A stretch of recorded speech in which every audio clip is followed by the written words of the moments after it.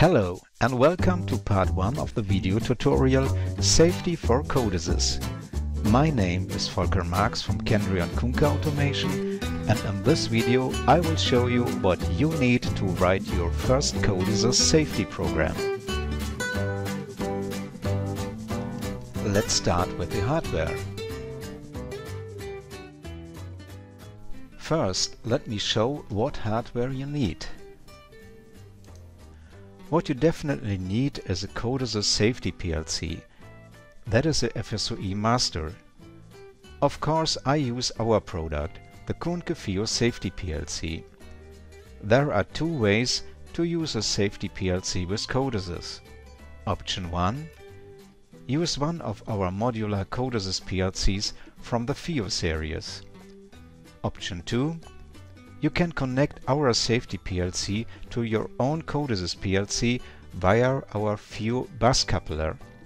That's enough if, for example, you want to use servo drives with FSOE. Optional, of course, you can use one of our digital safety IOs.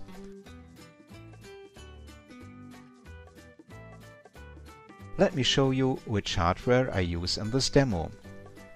The hardware components for this tutorial are a Kuhnke FIO bus coupler, a Kuhnke FIO Safety PLC, and a Kuhnke FIO Safety I/O module. As PLC, I use the CODESYS Wind Control.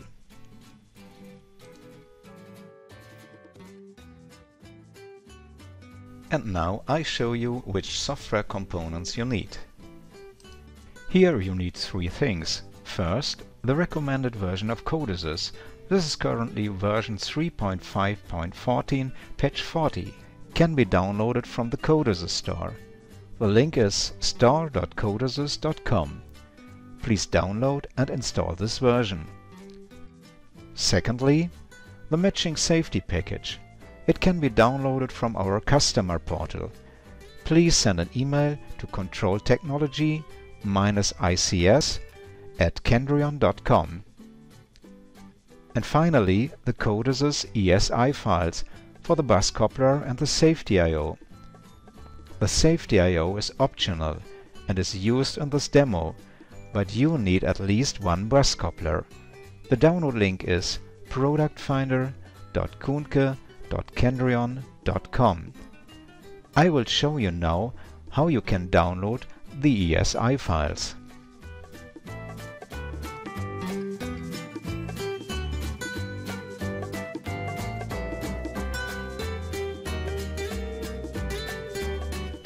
Okay, if you are on the page of the Product Finder, you can choose the language in the top right corner.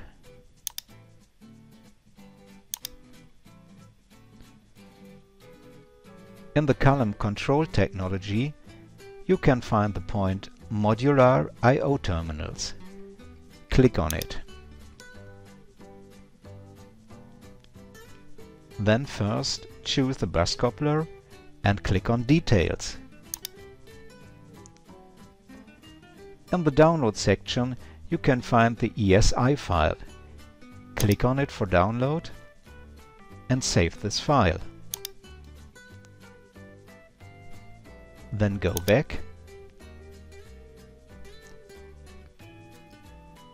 and choose the FIO Safety I/O. For this demo, I use the I/O with 4 digital inputs and 2 digital outputs.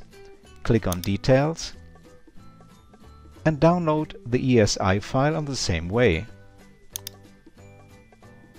Save this file. Please don't forget to extract these files and remember the folder.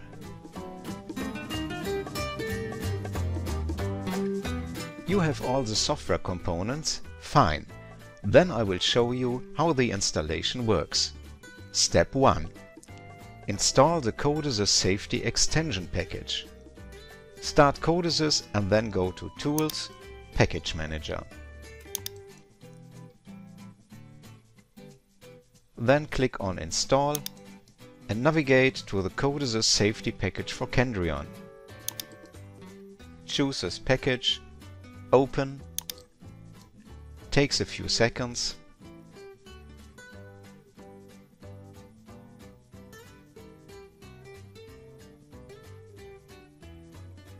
and then accept the license agreements. Next. Choose a typical setup, click on Next. Next. Now the package will be installed. The installation may take a few minutes, so we continue to the next step. Then click on Finish. Then go to Tools, Device Repository. Click on Install and navigate to the downloaded ESI files. I hope you have memorized the folder, otherwise good luck finding it. Select the Kuhnke EtherCAD modules all, and if you have our Safety IO, also the Kuhnke FIO Safety ESI file, and click on Open.